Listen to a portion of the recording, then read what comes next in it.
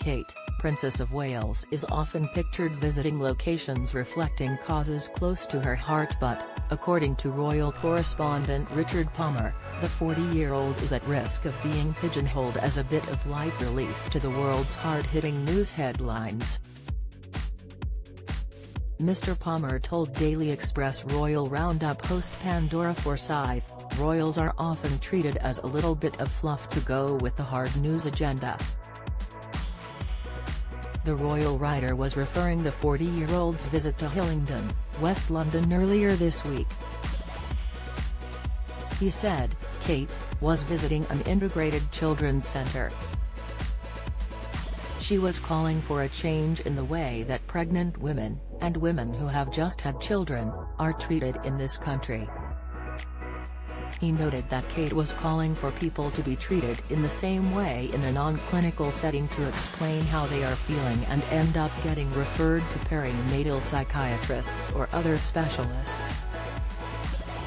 He claimed that although that was a cute moment, Kate was in danger of being pigeonholed.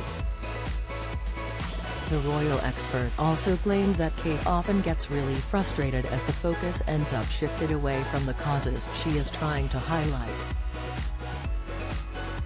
Earlier this week, Kensington Palace confirmed that no additional information will be provided beforehand about the outfit and accessories the 40-year-old will be wearing on her royal outings.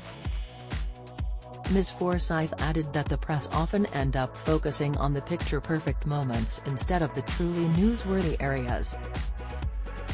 Mr. Palmer added, personally, I would just like to, when she does say something interesting, I think we should listen. The only time Kensington Palace releases information is when the event is a state event or an overseas visit. Read next. King Charles continues Queen's legacy by upholding one of her final royal duties. Meghan and Harry crawling back to UK in doubt over sign of failure. Prince Harry and Meghan Markle should lose titles if Duke's memoir attacks royals. Meghan and Harry issued three-word warning about relationship by aide. Kate unveils new rules as princess gets really frustrated. Focus on her and not causes.